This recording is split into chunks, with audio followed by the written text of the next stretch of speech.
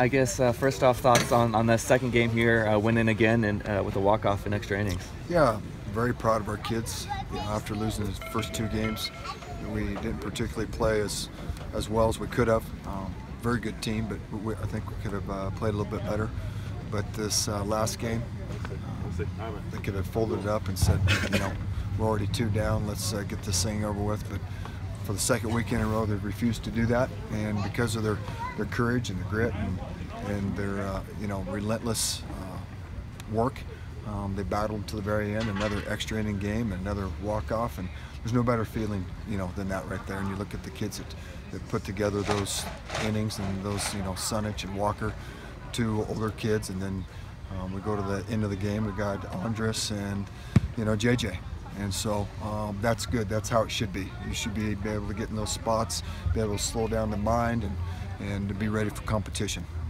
You've talked about trying to maybe be better hitting with 2 outs, and that's kind of how you guys won the game today with Andres coming up, and then JJ there getting it done with 2 outs. Yeah, well, I would like to. We've been working and talking a lot more about getting some hits, and runs before those 2 outs. But I thought he was just the right guy that was up, and JJ was ready, first pitch ready, and hit it where it was supposed to be hit. What did you think of the pitching performances by, well, first Scotty and then Ryan Walker? Scotty wasn't as crisp, obviously, as he was against Oregon, but we're also facing a different lineup. I mean, that lineup is the best lineup in the league, and you take those first 5 hitters and you could put them on any team in the country, and they would be the first 5 hitters at any place in the country. So for our guys to do what they did, that's pretty impressive. That Hayden Rosenkrantz in the first game did a pretty good job. Got in trouble in the 1 inning that kind of got out of the hand, but you could see the future is bright for that kid. He's going to be good.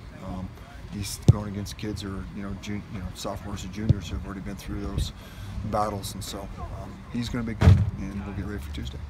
Now, you said going in, one of the keys obviously was going to be to try to limit Vaughn, and all things considered, I think you guys limited him pretty well all 3 games. Yeah, he got 2 hits. One was through the 6-hole and one was through the 4-hole, and he can have those. I look at his hitting chart, what he's done to teams throughout this year and pitching staffs, and he just doesn't keep balls in the yard, and you've got another guy right behind him. It's not like you can pitch around him, because Jonah Davis is the next best hitter in the league, and he gets his hacks off just about as good as anybody else. So all in all, I only got 10 hits today, but at least we made the next pitch.